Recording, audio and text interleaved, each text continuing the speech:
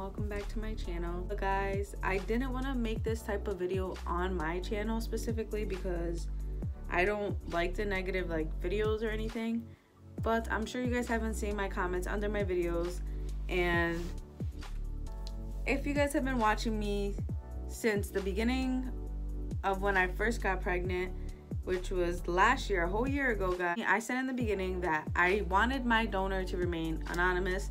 I obviously knew my donor's name.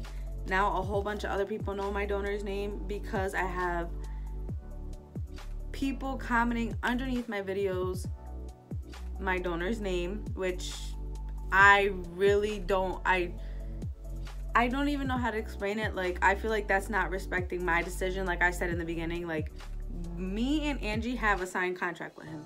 He has no rights over Lila.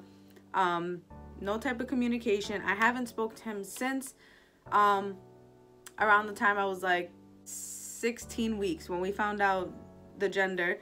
The last time I spoke to him was in February 2018. That was the last time, and it's because he said he cuts contact with all the people he sends his sperm to. For that reason, because he is a donor that does not want any contact with the babies, right? Okay. So that's one reason why we picked him, because he wanted to remain anonymous. That's what we wanted too. Signed contract. I made that video for a reason. I do not want people to keep commenting his name, and I don't mean to come off like I'm shouting or anything like that, but now everyone knows his name, and now people are looking him up on Facebook, and they're trying to get a hold of him because of my story. My story is that he sent me sperm for free, no charge of it getting mailed to me, or no charge for really anything at all. Since I shared my story, now everyone was contacting him to have the same thing done for them, and that's not how it goes. Not for nothing, I appreciate him a lot that we were so lucky to find a donor like him, that for some reason he said he wasn't going to charge us for anything, that he just likes to help people that really can't have kids. Obviously us, it's not that easy. We're two females, we can't have a baby that quick or that easy. There's a lot of steps to going to the clinic and taking Angie's egg and all that. We got lucky, and that's our story.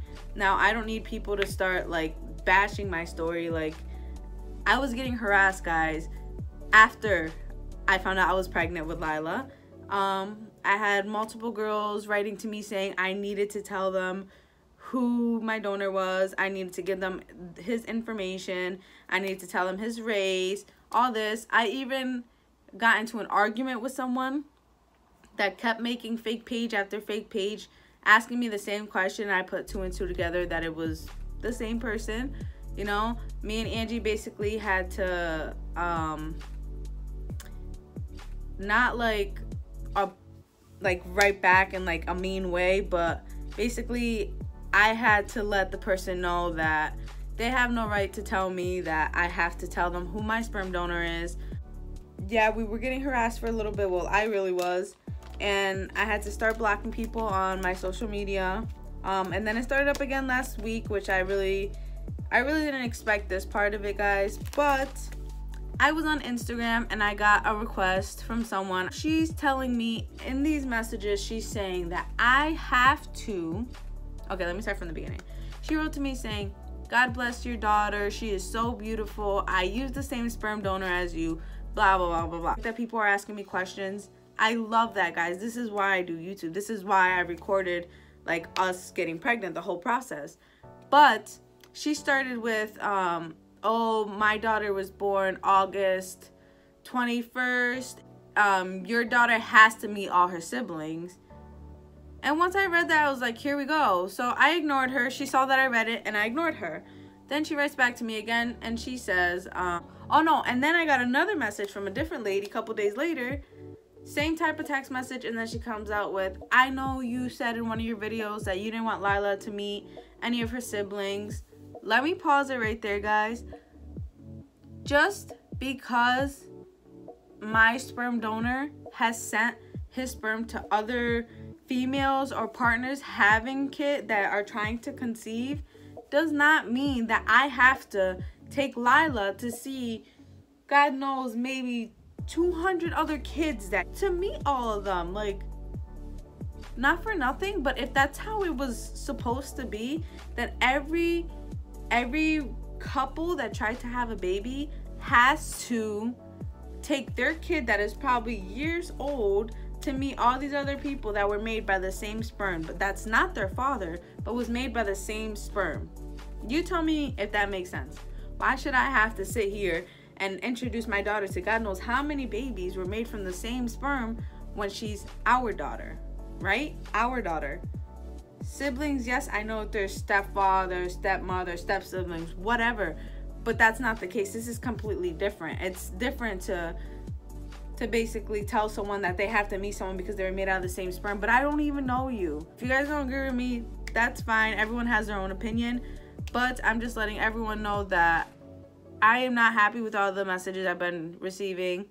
They've really been getting to me because I think I said this in multiple videos from when I was pregnant in the beginning, that I don't want people writing who my sperm donor is, because I know some people have seen him post it on his Facebook page. He posted my video on his Facebook page, and that's basically the video that everyone watches when they have questions on how to insert the sperm or the process. I explained how I got in contact with him, basically like my story. And if you guys didn't see that, I'm gonna leave the link down below to how we got pregnant. But like I said, it's anonymous, okay? Guys, I just want you guys to respect my decision, mine and Andy's decision, on not saying who the sperm donor is. We do want to use him in the future if we do decide to have kids again, so I do want everyone to respect that. We don't want him publicly posted. If you know, that's fine, just don't post it where other people are gonna see. But here with the whole sibling thing, there is no siblings. Now let's move on to the next topic. So I thought that I would make this video too on how it feels to be a first-time mom. Guys, I love it. Like, I love every second of it. It gets hard because Lila is colicky, so at night around like 7 to about maybe like 9 o'clock at night, all she does is cry, or she's just really cranky. It gets really gassy at night, or she just doesn't want to go to sleep. But when it comes to the part of putting her to sleep at first, or like getting her to wake up from her nap, those are the main two hard things. Like, we know her hungry cry, we know like when her diaper is wet. She's growing up. Put her on her tummy for tummy time, and she rolls right over onto her back by herself. She doesn't need any help at all. So hopefully that means she'll be crawling very soon. Oh, the other night we realized we put her on her back and she was like lifting her head up and her arms up, like she's ready to start sitting up. So I sit her up most of the day so she can get used to it. Guys, she laughs a lot. I'm gonna insert a clip. Come on. Come on. Come, baby.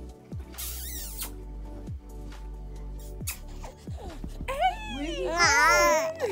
Let's go. Oh, right on the bed. It's okay.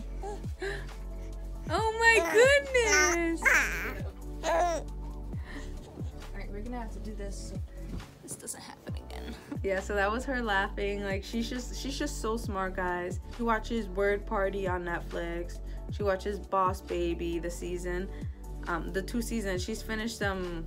Oh my god, I think we watched both seasons about like 20 times maybe.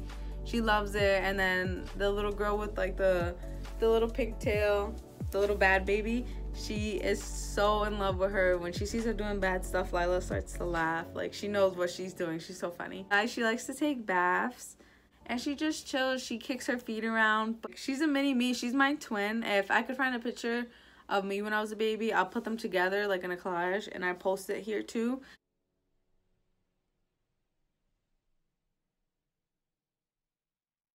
So you guys can see what I mean. She really is my twin.